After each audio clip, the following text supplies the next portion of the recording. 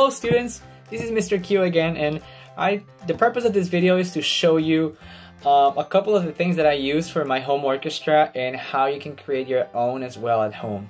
Again, if you have any other creative ideas or things that you think you could use to create your own home orchestra, feel free to try them out. I would love to see a lot of creativity and what kind of things you can come up with, things that you have at home. So the first item that I used a bucket to create the first rhythm ostinato, the one that I used, and this one has, you see this little side in here, and I also used the outside part of it. So the way I played is I held it here under my arm, and I used the inside part of it and the outside part of it to have two kind of different sounds in contrast.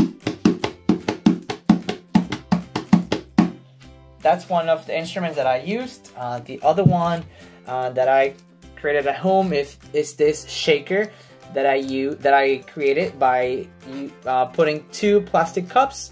I seal them with tape. Any kind of tape should work. And what you hear inside is rice. I don't want you to use a lot of the rice that you have at home, so feel free to use as less as possible. You can always wash it back and return it to the pot or the bin where you had the rice or the beans. So what I used is, in this case, rice. I put it inside and then I sealed it with tape. And the last item that I use are these water glasses, or glasses filled with water. And if you notice, each glass has a different volume of water. So the way I organized them was from water that has the most volume to water that has the least volume or the least water. And if I take this spoon over here, it could be any kind of spoon, and I won't hit it too hard, just slightly enough so that I can hear the sound. If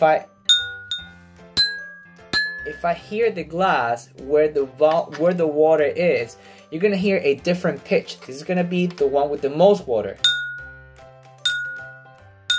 This is gonna be with middle volume of water. Least amount of water.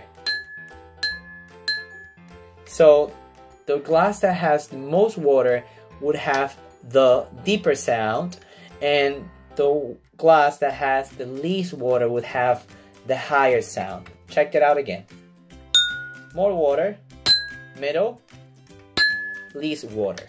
So these are some of the things that I use at home. Again, my bucket, the plastic cups for the shakers, and the water glass to sort of create some kind of melody.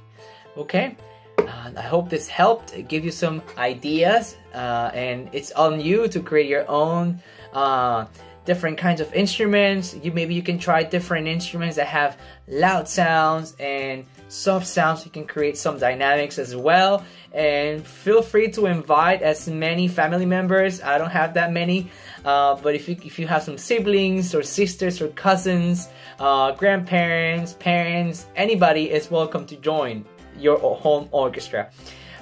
If you can send out videos, that would be amazing. It will help me just to see how you guys are doing, and it will make me happy knowing that you guys are making fun and having a great time. I wish you all best. Stay healthy and take care. Goodbye.